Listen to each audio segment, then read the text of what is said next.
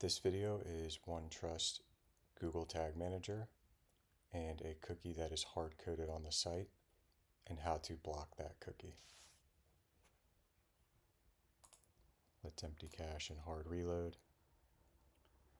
I'm using an opt-in consent model, so the cookies do not fire by default from Google Tag Manager.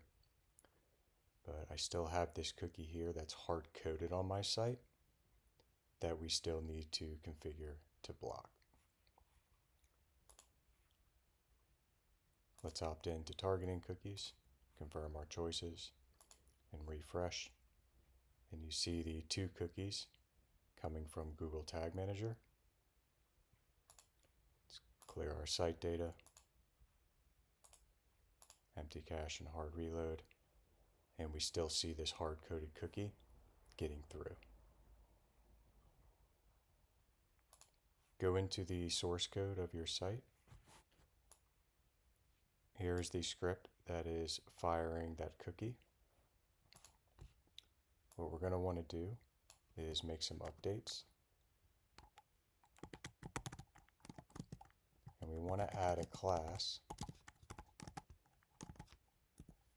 for that cookie category ID. And add opt-in category C004, which is for targeting cookies. Save, refresh, open our DevTools, application, clear site data, ensure our cookies are deleted. Let's empty cache and hard reload. Right, you'll notice that that hard-coded cookie is not getting through anymore. So if we take a look at the elements,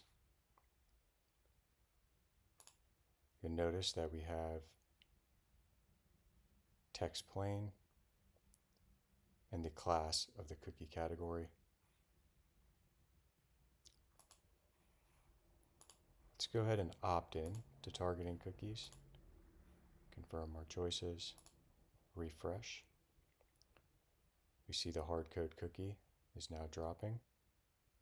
Let's go back to elements. And if you notice that this dynamically changed to text/JavaScript. Thank you.